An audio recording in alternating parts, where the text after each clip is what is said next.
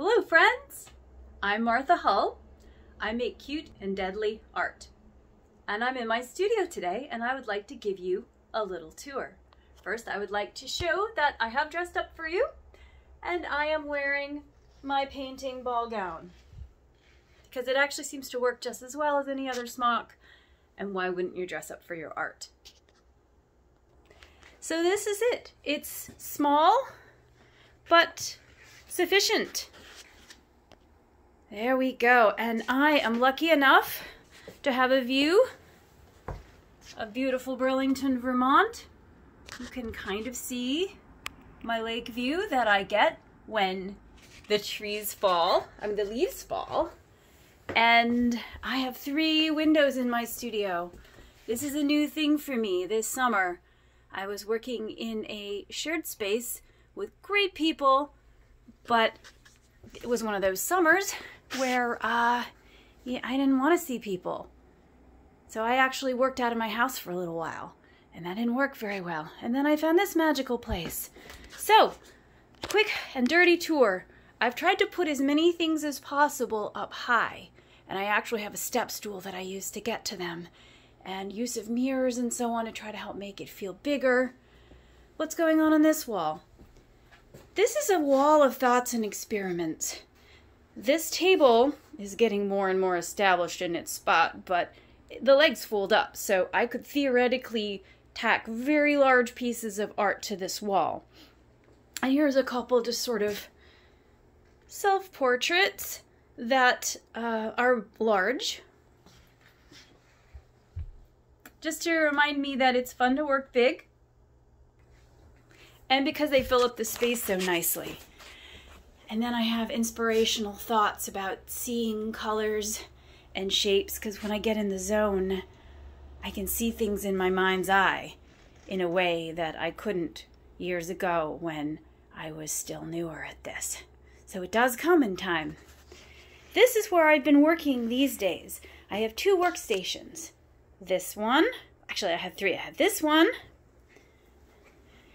I have this one. This is where I do my acrylic paintings. And then I have this fold up Murphy table. That's a great spot if I just am willing to sacrifice the floor space because I have things that are drying or so on. When I'm bringing production work in here, I'll use that. If I ever want to, say, glue or coat things on a surface while I'm working over here, it just gives me a lot of flexibility and takes up almost no space at all. I do love acrylic paintings and I'm really proud of how far I've come with them, but I also just haven't been in the mood for them. I brought a new chair to my studio, and if I tuck both my feet up, it starts spinning on me, and that's been a little frustrating. And I think I also just got a little frustrated with having to pay my crackerjack photographer a very reasonable fee, but nevertheless I would have to pay and wait to have my paintings digitized. This is my work on paper station, and as well as whatever the heck else I want to do. And this, once I finish it, I can bring it home. I have a pretty big scanner. I can clean it up in Photoshop if there are speckles or things, and size it so that I can present prints, cards, etc., magnets for sale to people so they can have high quality, affordable art right in their house. Here's a piece I'm working on. I don't like to show work in the process too much because you have no idea how good this is actually going to be when it's finished. It's so in the middle right now, although I am having fun. I'm halfway through some dollar designs. So what do I do with these works on paper? I've been painting the background areas with colored inks, and here's my beautiful new palette. I treated myself to a bunch of extra colors. Here's my colored pencils. I have pretty close to one of every color now. They are organized by category. Is this the ideal setup for them? Well, no, but everything is always a work in process. Everything I do on paper is generally mixed media, Sometimes I use some acrylic gouaches. Sometimes I use some acrylic paint pens. And I haven't really spiffed up the studio too much for you, so you'll see a few unsorted things and so on, because, you know, it's a workspace. Here are thoughts and ideas on this. It's a magnetic board, and I'm mostly using Post-it notes on it because there you go. And this is an area of storage, and look, it's a red microwave. And then, oh, I am going to show you with my acrylics, I have miscellaneous paints and so on here. I got myself some neon inks too. But here's this glamorous thing is where I keep my paints in, and I got a bunch of new ones. I talked to a friend who also paints, and I've got a few new colors. So eventually, excuse me, I am going to revise this. I'm afraid that once I start playing with the paints, it's going to be all things paints. And honestly, I am enjoying this. This is new to me too. It's a tilting board. Sorry about my fingers, that's a hereditary thing. This board can tilt up or down. I've always worked on a flat surface, and I'm trying to get smart about ergonomics these days.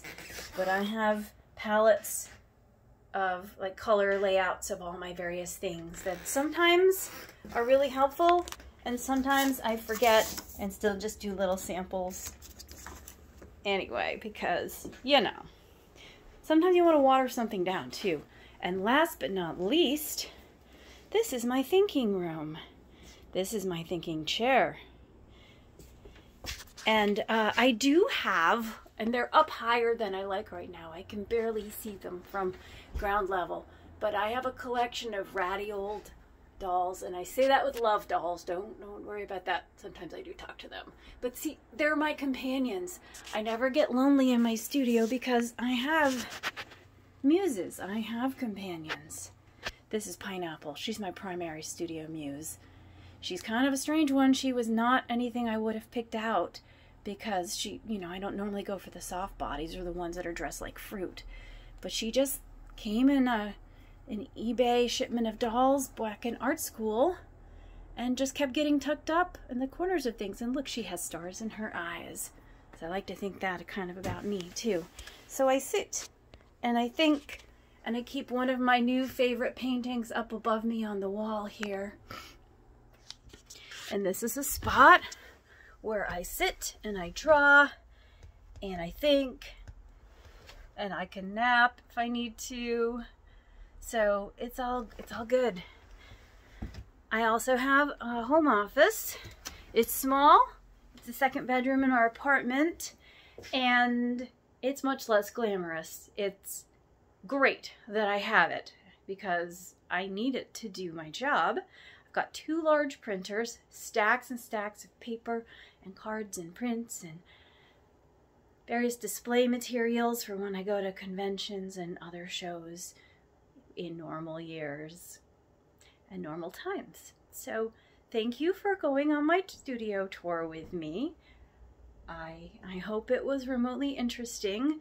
I could literally spend 3 solid days, 2 solid weeks walking around pointing out one little thing after. I could spend the rest of my life showing you the things in my studio. Who am I kidding? But I am about to go work on some art and brainstorm some new art and all the things that I do. So I feel very blessed to be here, and I'm really excited that you've come and found my video and spent all this time with me. I wish I could see you in person next year. But there's half of a heart. My whole heart's for you. And have a lovely everything.